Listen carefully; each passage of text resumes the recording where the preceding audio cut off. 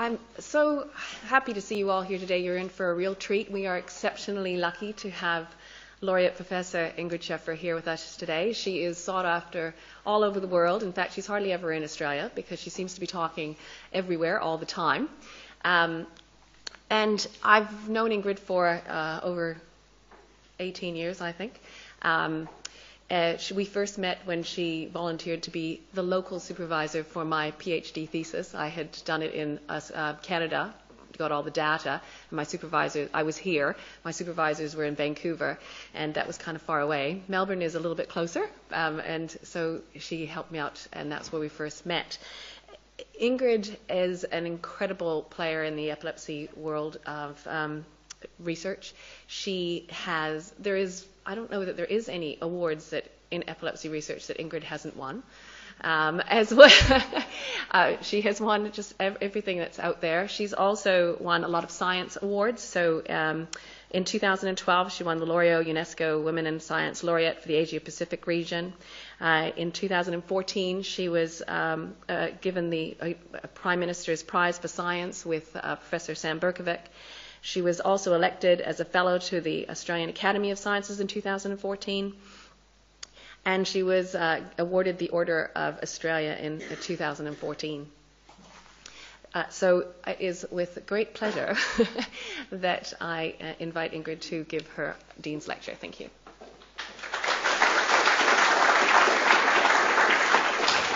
Great.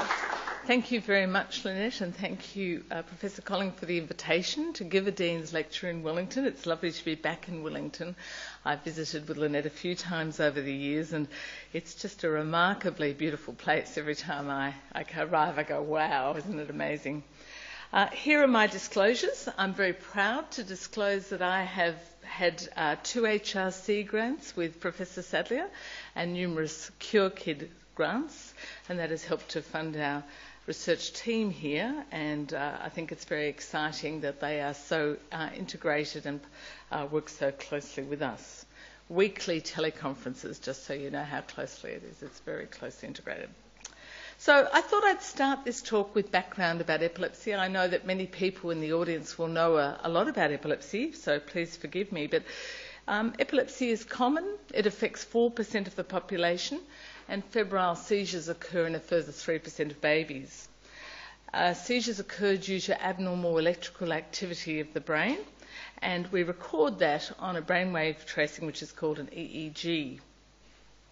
There are many different types of seizures, and 80% of epilepsy begins in childhood and adolescence, and hence it's the province of a child neurologist, as we are. And when we see a child, we try and diagnose their epilepsy syndrome, and I'll talk a little bit more about that. So before my time, I'm pleased to say, in 1975, before I got into epilepsy research, there really wasn't much known about the causation of the epilepsies. As you can see here, 3/4 of the cases are idiopathic of unknown cause, and only about 1/4 had a range of causes known. So that's really where the story started with epilepsy genetics. When we think about epilepsies, we break them down into 2 broad groups: the generalised epilepsies, which involve bilateral corticothalamic circuits, as shown here. And we know that these are genetic, not on the basis of knowing genes, but on the basis of twin and family studies. And here you see gorgeous identical triplets, and they all have an identical genetic generalised epilepsy, juvenile myoclonic epilepsy, and you can see their fragmentary spike wave here. Now, the other group of the epilepsies are focal, and as you know, they begin in one part of the brain and may remain there or spread. And historically, the generalised epilepsies were considered genetic, and the focal epilepsies acquired. So people thought genes were irrelevant. And when we're talking acquired, we're talking about a structural abnormality of the brain, such as you see here with hippocampal sclerosis, scarring of the mesial temporal region. And we thought that many people with focal seizures had structural abnormalities, and genes were not part of the story. But that all changed with this disease, and this is a disease that I described in my PhD with collaborators. And here you see a 40-year-old man.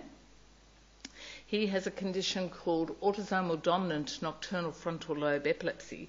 And you're about to see him have 2 seizures which are highly stereotyped, and he does this multiple times a night.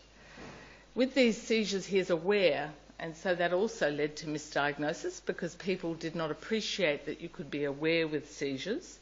And you'll see a little girl I show you later on, it becomes quite frightened with her seizures. So in this disorder, called autosomal dominant nocturnal frontal lobe epilepsy, it begins in childhood at around 8 to 12 years, and it's characterised by clusters of nocturnal motor attacks with a median of 8 seizures per night. And these individuals may awaken with an aura, and then they go into their seizure, which has prominent motor activity. Now, some of those individuals may have very marked tonic seizures, so marked, in fact, that if they grab the bed head, and the metal bed head, they have bent it with the force of their tonic contraction. Other people have hyperkinetic motor seizures. The EEG is pretty unhelpful. It just shows movement or is normal. And many individuals were misdiagnosed. Some thought it was normal to do this many times a night. Others were diagnosed with a range of parasomnias. And still others were diagnosed with hysteria because of retained awareness. People thought they were putting it on. It followed autosomal dominant inheritance with about 75% penetrance. Now, I don't know if anyone here is in the middle of a PhD, which is long and hard work, as they know. And this is a bit of a story of my PhD because I started with these 2 small pedigrees. A year of my life later, we had 27 affected individuals over 6 generations. This was then mapped by my molecular collaborator John Mully and Grant Sutherland to chromosome 20q. And then with Ortrud Steinlein from Germany, we found the first gene for epilepsy. This turned out, to our surprise, to be a neuronal nicotinic acetylcholine receptor, and the mutation was right here at the ion channel gate. And this opened the door for the epilepsies to be regarded as disorders of ion channels. And now we know of many ion channels relevant to epilepsy, but we also know of many genes that are not ion channels.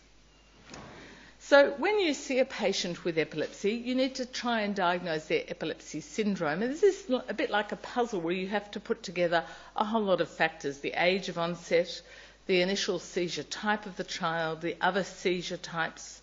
What developmental course has that child followed? Has the child had normal development and become abnormal? Were they always abnormal? That sort of question. Their examination and neurological features, their EEG and MRI findings, and then, if you're lucky, the genes, and all of this together makes an epilepsy syndrome diagnosis. Now, this should be the approach to anybody with epilepsy, but particularly relevant to the diseases called the epileptic encephalopathies. So what does this mean? The epileptic encephalopathies refer to where there is abundant epileptic activity. Like you see here, these are 1-second marks. There's a discharge every second in this person. And this really affects their ability to learn and develop. And the epileptic activity itself is contributing to the severe cognitive and behavioural impairments seen in these children and adults. And this is above and beyond what might be expected from the underlying pathologies, such as malformation, and that these persons can show a decline over time. So the epileptic encephalopathies were considered acquired diseases until 2001, when a Belgian group found that in Dravet syndrome, one of the more common of the epileptic encephalopathies, more than 80% of patients have a mutation of SCM1A, a sodium channel gene. And now we're increasingly finding de novo mutations. Around 30 to 50% of patients can be solved genetically now. But the more we know, the harder it gets. So one gene causes many syndromes, and one syndrome can be due to many genes. And I'm going to give you a bit of an inkling of that in a moment. And there are really many genes implicated. Now, this is rather overwhelming. It's taken from our recent review in Lancet Neurology of the genes. But just to show you how bad it is, there are like 40 or 50 genes now implicated in the epileptic encephalopathies. But they do have some pathways that are involved. They're involved in DNA repair, transcriptional regulation, axon myelination, protein translation and modification, peroxisomal function, of course, ion channel disorders, and synaptic dysfunction.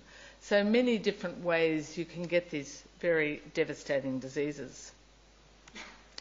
So that really is by way of background for where we're at now with the genetics of epilepsy. And we've filled in a lot of this space, although we don't have all the answers yet. So at the moment, I've been talking largely about the single gene epilepsies, which are often de novo in these severe ones, but can be inherited in the less severe ones. We don't know a lot about the genes that play a role in complex inheritance, which is where you have multiple genes involved, with or without environmental factors, and we really don't have a clue about susceptibility genes at present. But I thought I'd talk now a little bit about some emerging key genetic concepts that are really reframing how we should approach these issues, and I suspect a lot of them are pertinent to areas outside epilepsy. So the first thing is, when you send off a genetic test, we need to establish whether the variant that you find, is it truly pathogenic? The second is the presence of both de novo mutations and inherited ones. I'm going to show you just how vast the phenotypic spectrum is of a genetic disease, and also just touch on the genetic heterogeneity of a phenotype. One of the most interesting issues that's coming to the fore right now is that of mosaicism, which is literally everywhere in all of us. Comorbidities are increasingly recognised with the epilepsies, and that the more we know, the larger cohorts we need. So I'm very pleased that Lynette and I are both part of large international consortia that is really how we're going to get answers to these big picture questions. So let's start with the first one. Is a variant pathogenic? And I'm sure you're all hearing lots of hype around next generation sequencing and about whole exome and whole genome sequencing. So whole exome sequencing involves sequencing of all the protein encoding parts of our genome, the exons. Now that's about 1 to 2% of our whole genome, and in any one of us we will find 22,000 variants. So the key issue then is, how do you find out which of those 22,000 variants is causing the disease? And there are a few things that help with this, but it really is a complex puzzle. The first is, does it change the amino acid and alter the biophysical properties of that amino acid, and therefore likely alter the structure of the protein? Is it deleterious using in silico methods? And there are a whole host of different methods you can use that try and figure out, is this likely to be a pathogenic change? They may look at the type of amino acid, they may look at where it sits, all sorts of ways to look at that. But in silico means on the computer, and it really isn't telling us the ultimate answer. They can still get it wrong. And is it a gene that does not tolerate variation? In the human genome, we have 19,000 genes, and some of them have lots of variation in them, and we're amazingly normal with it, and others don't tolerate variation much at all, and they are often more likely to be pathogenic. Is that variant that you've found in population databases? And this is really a moving target. Initially we had the EVS from Seattle, and that had 6,000 people on it. A couple of years ago we got Exact from the Broad Institute in Boston, has 60,000 people on it. So suddenly there are a whole lot more variants that are rare but still normal. Is it a recurrent variant? Is it one definitely associated with that disease, that phenotype? In an ideal world, you'd get a functional study of every variant. Does it alter function of that protein? But unfortunately, it can take a physiologist a year to do a functional study, so we don't have that for many of the variants we see. Is it inherited from an unaffected parent? If it is, then it's less likely to be causing the disease if your parent is normal. But it could be if the parent is mosaic. And the other question that we have to ask as clinicians is, could this result we've got in front of us, could it be wrong? The lab may have said it's pathogenic, but maybe it's now an Exact and it wasn't there before. And if it doesn't fit with the phenotype, we have a job to do to establish that it is actually causing that disease. So moving on to the next issue is that variants can be de novo, so new in that patient, or inherited. And one of the things that's becoming more and more recognised is that de novo mutations are found even in mild diseases. So I've already told you about how we're finding them a lot in the epileptic encephalopathies, but it seems that they can also be there for mild diseases and therefore explain them, and also explain the lack of the family history of that disease, which is very important. In the benign or self-limited, as we call them now, epilepsies, often they can be inherited and the parent could be affected or maybe a normal transmitting carrier if the gene has low penetrance. It may be that it's a polygenic disorder and you have an inherited variant where it's in itself is not enough to cause the disease, and you require additional genes to modify and mean that the patient expresses the disorder. There can also be epigenetic effects, which refers to heritable changes in gene expression that do not actually involve the gene sequence, but are superimposed upon that.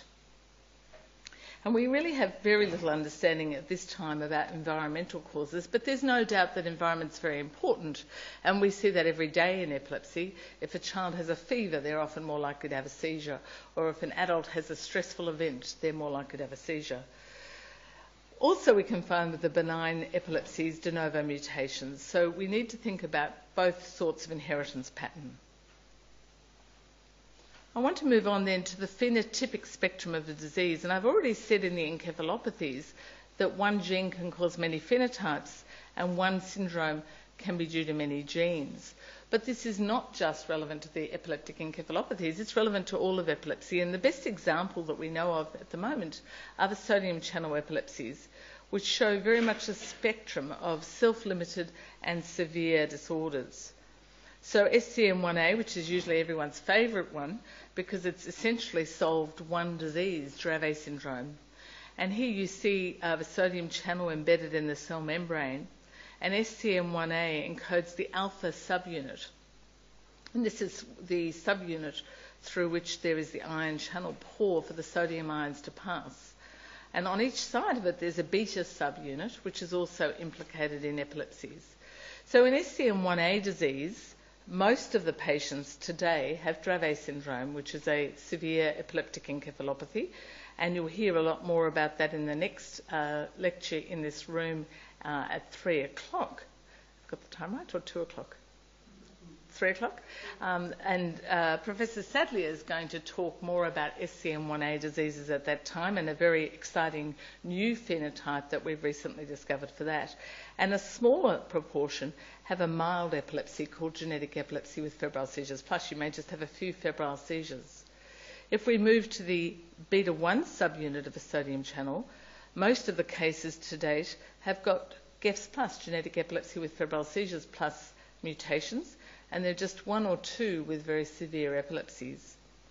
If we move to a different subunit, the alpha-2 subunit of a sodium channel, at the moment, most of the children have got this very severe epilepsy of infancy with migrating focal seizures, or one that's even worse called Otago syndrome. And there are families with a benign form called benign familial neonatal infantile seizures. So I think you're getting the gist that these sodium channel diseases come in both severe and mild forms. And that's why they need us, because you can't just get a variant and know what that patient's going to have. You have to put the genotype with the phenotype. And the encephalopathies have both a developmental and epileptic component. And by that I mean these genes probably stop development in their own right, and then you have superimposed on this very severe epileptic activity, lots of seizures, and that means that the child actually has more impact on their development and may regress. And why does this matter? Well, the diagnosis is very important if you can get the gene, because it tells you about the comorbidities you need to think about, the prognosis for this disorder, and importantly, the treatment. And I'll talk about that a little bit more later on. So the next topic I wanted to touch on is the increasing importance of mosaicism. And as you know, mosaicism is where you have a genetic change in some but not all cells in the human body. And it depends on how far along the human being is being formed, and when that genetic abnormality comes into play, how many cells will have that genetic abnormality. So mosaicism in epilepsy first became known in Dravet syndrome, where more than 80% of patients have a mutation of SCN1A, so it's essentially solved. And we think that more than 90% of these patients have a de novo mutation. That's important because that's key for the recurrence risk for those parents. But then what happens is these parents get a low recurrence risk. You haven't got a risk of another child, and bingo, they have another affected child with Dravet syndrome, which, as you can imagine, is quite devastating. And that, of course, tells us that one of those parents must be mosaic, that they must have that mutation either in the sperm or the eggs, and therefore increase their risk of having a second affected child. Also, we're now getting through our research program some patients who are actually mosaic despite having very severe epilepsies. We find they're mosaic for a mutation. There have been some very interesting studies from a French group of the percentage of mosaicism in Dravet families. And they studied 12 families who appeared to have an inherited SCN1A mutation, which means it was present, picked up in the parent. And they found in these 12 families that the parent varied in their percentage of mosaicism, the percentage of cells with a mutation, anywhere from 0.5% to 85% of their cells had the mutation that gave their child Dravet syndrome. Where there was a lower percentage of mosaicism, under 45% in these families, the parent was normal, had never had a seizure. Where it was over 45%, the parent was affected with seizures, may just have been febrile seizures, but the higher mosaicism in the parent, the 85%, the more severe the parent was. So there was a direct correlation. The other important issue is that your percentage of mosaicism differs in different tissues in your body. So what's in your blood might be different to what's in your gonadal cells, to what's in your brain. And this is, of course, very important for neurological disease.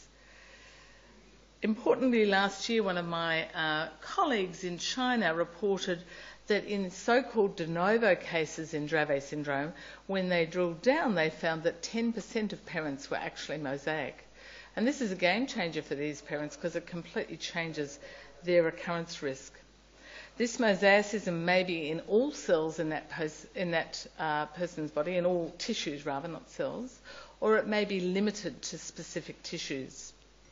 So in a study that we have under revision with American Journal of Human Genetics, we have studied 2 sets of siblings. This is part of a greater study that I'll talk about a bit more in detail later in the next talk. And these 2 families both have siblings with epileptic encephalopathies.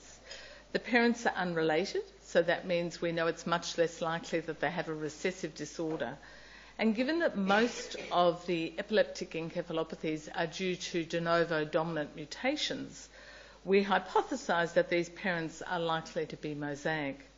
So with deep sequencing, and that may mean that you look at one person, 100 different alleles of their genes, we found that in each family, in this case the mother and in this case the father, was mosaic in blood. So 6% in the mother and 5% in the father, which leads to their recurrence risk. And you can imagine then that they're really scared about having a further affected child. So this has major reproductive implications because now they could be tested if they wish. So I've really been talking so far about mosaicism in blood, but mosaicism can be limited to specific tissues. And here you see a nice diagram of mosaicism showing that it may be in the brain, but depending on the timing of when it occurs, it may also be in other tissues. And we now know increasingly in malformations, here you see double cortex with this extra layer of grey matter, a second layer of cortex.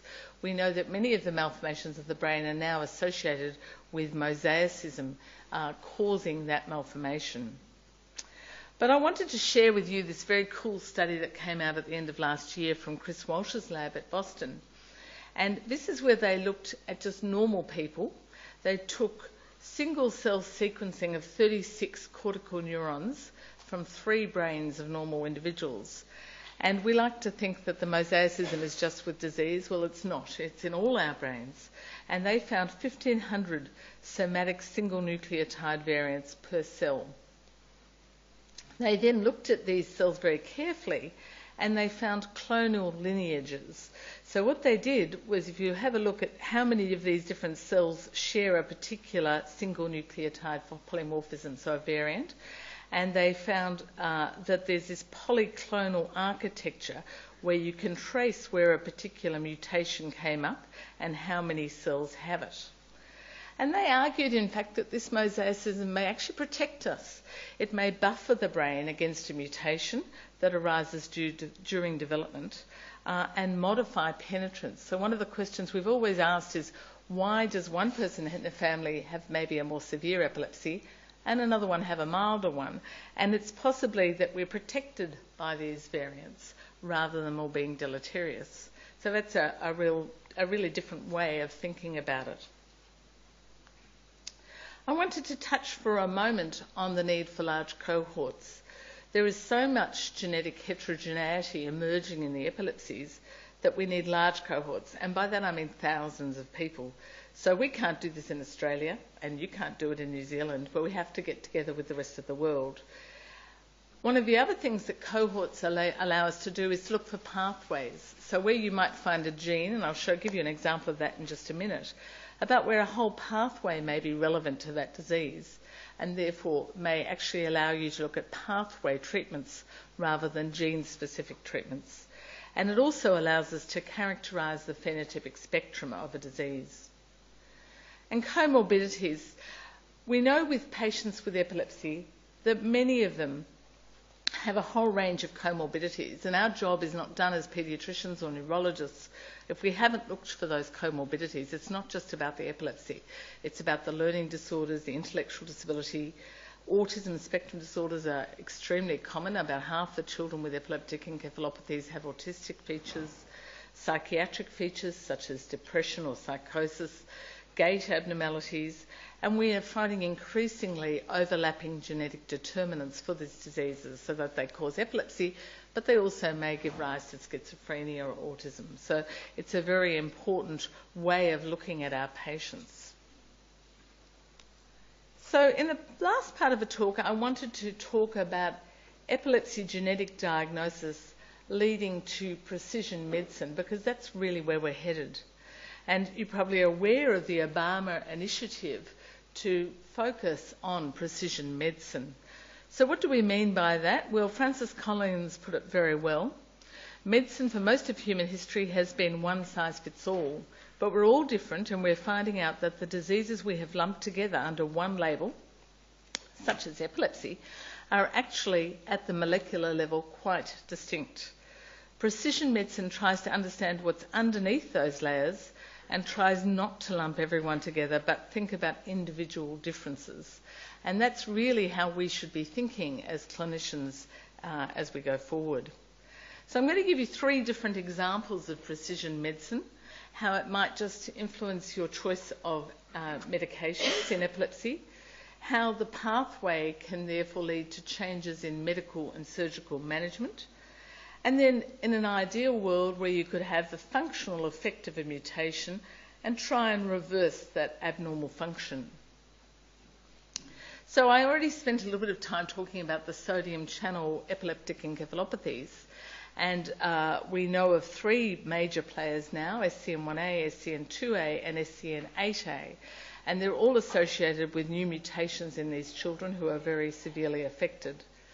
They have different syndromic patterns: Dravet syndrome, Ohtahara, epilepsy of infancy with migrating focal seizures. These are all small print, I realise, but they have different patterns.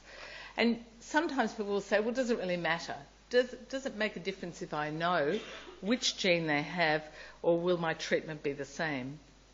Well, I put it to you that it absolutely does. And we know in Dravet syndrome that many of the children get worse with sodium channel blockers, and the bad guy is Tegretol, carbamazepine.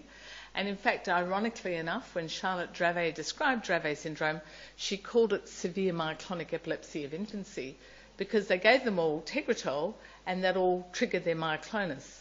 So in fact, the myoclonus is much less now that we know we shouldn't be giving Tegretol. Lamotrigine is a bit contentious. I have patients that have benefited with it and patients that have got worse.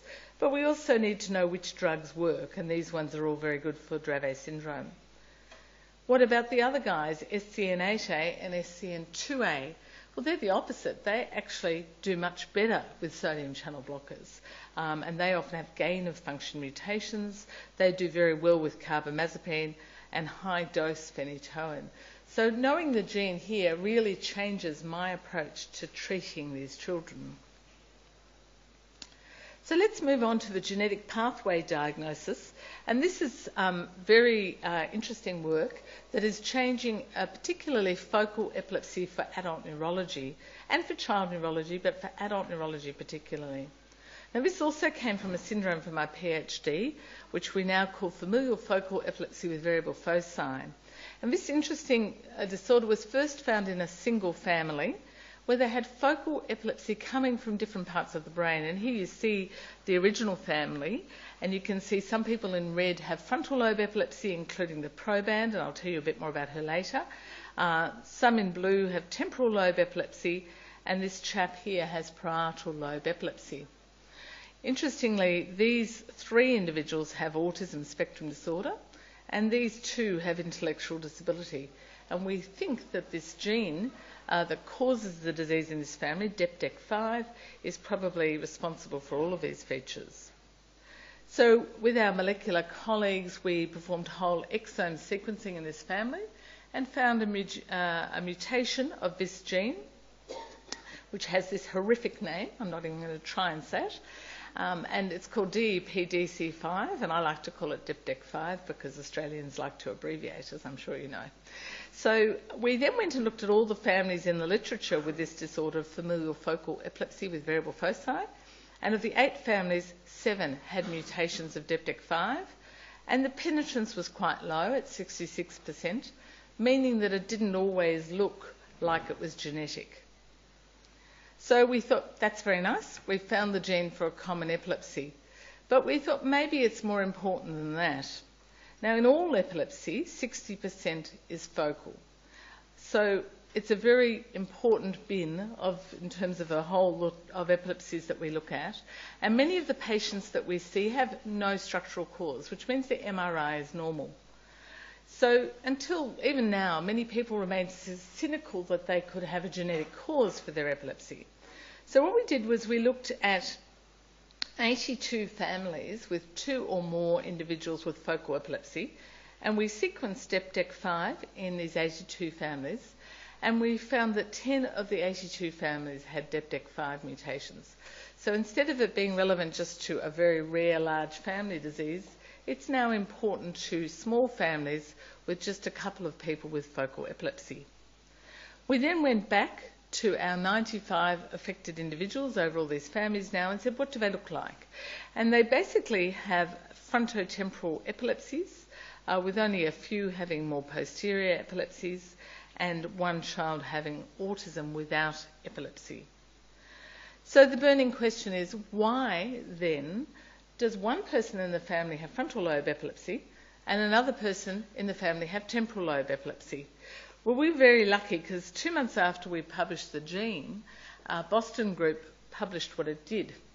And this gene encodes DEPDEC5 as part of the mTOR pathway, which, as you know, is a key regulator of cell growth and metabolism. And when you have amino acids, they come to the nuclear membrane, the cell membrane. This triggers the mTOR pathway and triggers the lysosome to tell the nucleus to start growth. And what they showed was that DEPDEC5 is part of a gator-1 complex, which includes 3 different proteins, NPRL2 and NPRL3. And the job of this gator-1 complex is that when you have amino acid starvation, the gator-1 complex represses this pathway, and stops growth. So when you have a mutation in DEPTEC5, you get abnormal growth. And this is akin to tuberous sclerosis, which, as you know, is the prototypic enteropathy. And in tuberous sclerosis, we know you have a mutation and you get abnormal growths in the brain, with tubers being typical. So when we realised that DEPTEC5 was part of the mTOR pathway, we looked at some other families. And this family we've been studying for about 15 years. There are 6 affected males, 5 of whom have nocturnal frontal lobe epilepsy. And what was staggering about this family was that there are 4 men with normal MRIs, but these 2 men have abnormal MRIs. This one also has prominent psychiatric features with bipolar disorder, and his brother has psychosis, and this one has intellectual disability. But this patient has a very marked abnormality of his brain. He has a focal cortical dysplasia that you can see here in the frontal lobe. This cousin of his has a much more subtle focal cortical dysplasia. And we'd always thought this family was very interesting because within one family you have focal epilepsy, but some people have lesions and some do not. And we were tracing for many years the X chromosome for obvious reasons, but it wasn't on the X chromosome. We did whole exome sequencing, and bingo, they had a truncation mutation of DEPTEC5. So that made us go back to our original family, and we did we did 3 Tesla MRI studies on 5 members of this family, including the proband, who is my patient. And we looked at her MRI many times before, not seeing a mutation. And then with the eye of this disease, we went back and looked again. And she has a focal cortical dysplasia as well. Now, for her, this is a game changer. She's 28 years old. She's on 4 anti-epileptic drugs. And she's been seizure-free finally for 7 years. And then last year she had 3 seizures again. And I tweaked her drugs. But when she wants to have children, the question is, should she really be on 4 anti-epileptic drugs, or should we try and think about epilepsy surgery? And that's a conversation that we've started to have, because now we know where to operate. So what's the pathology of DEPTEC5? Here you see 2 other boys treated by Simon Harvey in Melbourne. And in this paper, what we've done is look at the pathology of their resections. This boy has a hemifocal cortical dysplasia, and this one has a quadrantic focal cortical dysplasia. Their father and uncle had mild focal epilepsy. Under the microscope, they have focal cortical dysplasia type 2A with dysmorphic cytomegalic neurons, and then with phospho S6 staining, which looks at mTOR activation, you see that there is upregulation of the mTOR pathway. Now, numerous groups have now looked at DEPTEC5 pathology, and different forms of focal cortical dysplasia have been found, suggesting, in fact, that it's a spectrum. One of my colleagues then at Ampurduri in Boston took this further, and she looked at sporadic rather than familial cases of focal cortical dysplasia, and she found in this patient and in this patient germline mutations of DEPTEC5. And she also looked at hemimegankephaly, and you can see here 2 patients with hemimegankephaly, and they also had germline mutations of DEPTEC5. So if we think about the big picture of the mTORopathies, they have many proteins in this pathway, and now many are associated with hemimegankephaly, and many are associated with focal cortical dysplasia. And last year we published a paper describing NPRL2 and NPRL3 mutations, and NPRL2 is also associated with polymicrogyria. So there's really a pathway picture emerging here of these genes being involved with mutations that can be germline, but equally that can be mosaic, causing these diseases. So how does this help us in the clinic? Well, hyperactivation of the mTOR pathway is certainly associated with epilepsy, and we like to think of the GATOR1 epilepsies as a form of tuberous sclerosis light, if you will. So tuberous sclerosis is associated with tubers, lots of them often in the brain, versus focal cortical dysplasia in GATOR1 epilepsies. They are both associated with focal epilepsies, They both begin infancy or childhood, or maybe a bit later in the gait or 1 epilepsies, both associated with intellectual disability, but it's rare in the gait or 1 epilepsies. Autism is rarer. Both can occur with familial or de novo mutations and variable penetrance, and both associated with dysplastic lesions. So how does this change the game in a precision medicine approach? Well, firstly, it allows us to think about the mTOR inhibitors, which, as you know, have been used in tuberous sclerosis.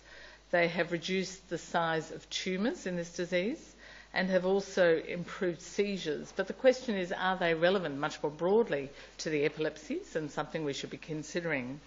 And it also changes our surgical approach, whereas previously I would have said if you had a gene abnormality, you weren't a surgical candidate. But now we have to think the other way around. There's a gene abnormality, we have to look harder for a surgical lesion, because maybe patients will become a surgical candidate. So the last story I wanted to talk about was functional effects of a gene mutation and whether we can reverse the abnormal function. And this is a family with a severe form of autosomal dominant nocturnal frontal lobe epilepsy associated with psychiatric features and intellectual disability. And here you see a 4-year-old girl with this disorder, in fact, a very severe form of this disorder. She does this many times every night. She's now 16 and she's actually regressed very severely. She's lost the ability to walk and she's rapidly going off her feet as well. In this family, we performed exome sequencing, and our molecular collaborators found a mutation of a potassium channel called KCNT1. At the same time as we published this, a French group published the same gene with mutations that were de novo rather than inherited in a very severe epileptic encephalopathy where the children do not walk or talk, and they showed that there was gain of function.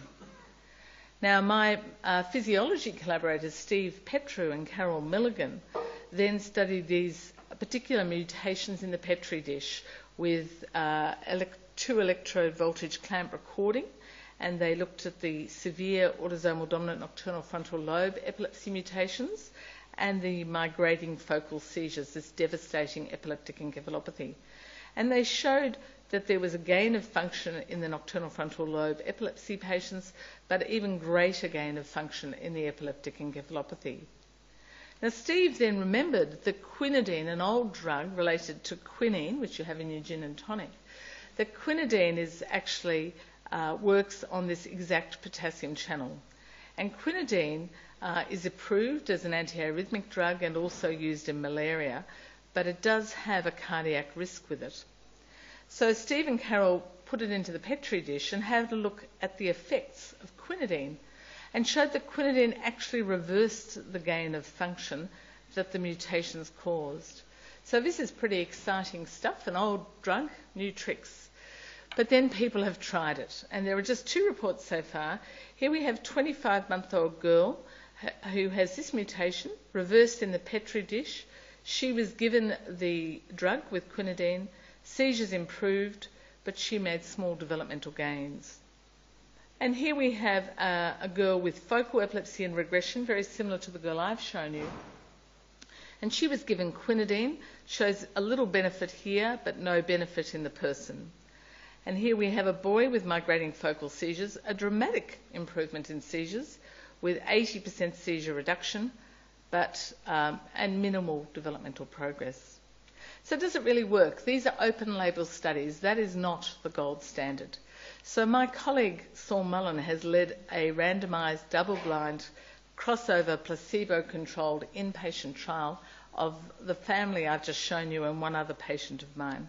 And he has found, with the use of quinidine and video EEG monitoring, where we've recorded very carefully the seizure events, whether they're short seizures and long seizures, this is what they found. In the first men that we looked at, we found that we couldn't evaluate anything because the quinidine was toxic and caused long QT syndrome. In the younger folk in the family and the unrelated young man, we found that in fact quinidine in a placebo phase and drug and placebo parts of a trial really was not effective. So that's pretty disappointing, a huge amount of work, but it does give us a clear answer. So what are the goals of such a trial? We need to have definite statistical evidence of seizure improvement with a double-blind, placebo, randomised controlled trial. We need to aim for normal development in these very severely disabled kids. We need to have no comorbidities, no side effects, and we need to alter the aims of our drug trials to target these goals. So has epilepsy genetics changed our practice? Absolutely. And the first thing, and very importantly, getting a diagnosis makes a huge difference to families. People sometimes say, oh, well, it doesn't change anything. It does, because these families often have a lot of guilt around why they have such a disabled child, and it gives them an answer. It means they can end their diagnostic odyssey. They may not need to go on and have liver biopsies and muscle biopsies and other invasive tests. It enables us to do cohort studies of a new disease, and we can figure out which drugs work, but equally which drugs do not work. We can understand the prognosis and the comorbidities of those disorders. We then need to work with our science colleagues to think about the mechanism, what's happening, how is this disease occurring, and they can look in vitro and of course in vivo, and there are increasing numbers of zebrafish models of all these genes, as well as animal models, mouse, etc. And then they can do therapeutic trials on these models, and then it's our job as clinical researchers to take it back to the patients and see if it works, as I just showed you an example, and when it does work, to help with implementation of new therapies. So in this talk, I hope I've shown you that these genetic mutations are giving us ideas about the mechanisms behind these diseases. I've emphasised the importance of both de novo and inherited mutations, the increasing recognition about mosaicism, the importance of genotype and phenotype heterogeneity, and that genes can cause both lesional and non-lesional disorders, that we need to aim for targeted therapies. It may change the game in terms of epilepsy surgery. We can use functional changes and study those. And one of the interesting parts about the mTOR story is the biological convergence. It's all coming down to this one important pathway. And in a way that's good, because we don't have to treat one gene, we can treat a pathway. Very important for you to remember that these patients all need genetic counselling. If I find a gene change, they need to see the geneticist and have this explained. It's also important to acknowledge the important role of parent and community groups. And every gene gets its own group now, and that's fantastic for families because it offers them huge support. But also they then run conferences, they then run research funds, and then they get researchers to focus on their disease, and that is driving new treatments.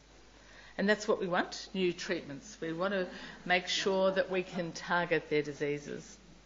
So I've given you a lot in a short time, but I wanted to acknowledge the brilliant team of people I work with. Our epilepsy genetics, our epilepsy group overall is headed by Sam Berkovic. I've shown you work of Saul Mullen and Steve Petru and Carol Milligan. And as I said, Lynette has been an integral part of our program now for many, many years and has made a major contribution. And you'll hear more about her contribution in the next symposium at 3 o'clock. Just wanted to touch on my talk tonight. It actually is quite different. There's a whole bit about why you should do clinical research and women in science. So it has got a different flavour to this talk. There's a little bit of the same as well.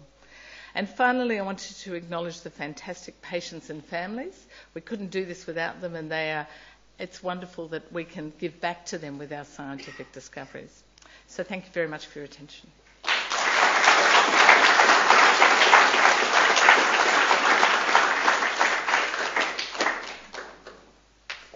Thank you, Ingrid, for a fantastic talk. We seem to have a little bit of time, so we could take some questions if anybody has any. Dr. Stanley. The gut-brain axis is turning out to be really interesting. I'm very much involved with research into probiotics and the microbiome. And there's been some really exciting work looking at the role of the gut microbiota on brain function, on psychiatric function, on intellectual function, links to autism and so on. There's another area that I might consider in relation to the variability of expression of disease in people who have the same genetic makeup. Maybe you should be looking at saving some microbiota for your patients, just in case there is a potential link. Yeah, look, that's a fascinating idea, and I mentioned earlier that we really don't have a lot of understanding about environmental effects, and this would be a great way to start thinking about environmental effects in these diseases. The main gut thing I think of with epilepsy is the ketogenic diet, of course, where we have a specific high-fat, low to almost no carbohydrate diet that works, and whether that could in fact be influencing the microbiota would also be interesting. Peter?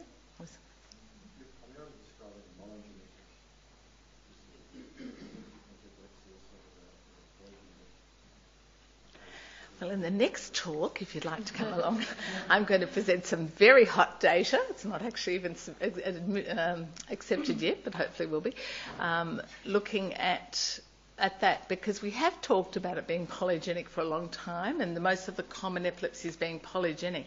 And we just have the first raft of data from a big international study called Epi4K, where we've looked at still relatively small numbers, 640, I think it is, individuals with genetic generalised epilepsy and about 1,000 with focal epilepsy. And, you know, we thought we would get polygenic, but we're getting hits, rare variants in the known epilepsy genes. So maybe it's like, wow. But it also means the precision medicine role may be even more important than just the rare things. So I think it's watch this space. We don't really understand. We know some of them. I mean, I haven't even touched today on copy number variants, which are very important. And we know we all have copy number variants, deletions, duplications, and we know that some are associated with epilepsy as susceptibility alleles that contribute, but in their own right are not the whole causation. So we have a little bit of knowledge about that, but not a great knowledge. I think there's a lot more to be done there. Is there any way of studying gene expression in these patients? Has microRNA, plasma sequencing been tried? Yeah, it's being tried in lots of different ways in lots of boutique studies. We have one at the moment going on ring chromosomes looking at that. And it's, you know, opening up a whole new world. I can't give you a clear, it's changed the game on something yet, but I think that's an obvious next step lots of labs are pursuing.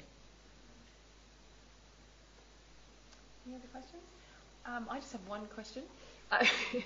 So it's really disappointing, the whole quinidine and Sol's trial, because it would have been lovely if it had worked in the autosomal dominant frontal lobe epilepsy, and it seems to maybe in the anecdotal trials, or the N of ones in the epileptic encephalopathy. But so it works in the petri dish. So why are we not getting an effect, do you think? I think the petri dish is much more simple than the human brain. So I think that it's like these zebrafish and mouse models. They're not humans, are they? And I think that we would like it to be simple, but the human brain is far from simple. So that's the first thing. And I think also we know that with any of these ion channels, the potassium channel, it depends which neuron it's on or non-neuron, which cells, are they excitatory, are they inhibitory, which circuits. So it's such a complex question. I think we're fooling ourselves a little bit with the petri dish. The petri dish is a start, but it's not the end. The other issue is Saul was so despondent after these results, which took like a year of his life, that he said, it's dead. It's absolutely dead. I'm not sure it's absolutely dead. It's pretty dead, but I'm not sure it's absolutely dead. But there is a related drug that we're now pursuing, so we're opening up the next thing along the same pathway. So we haven't given up on the concept. It's just this one doesn't look like it's worked.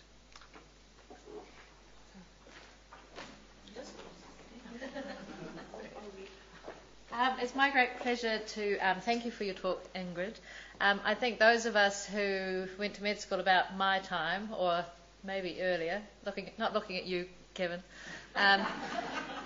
would not recognise epilepsy today.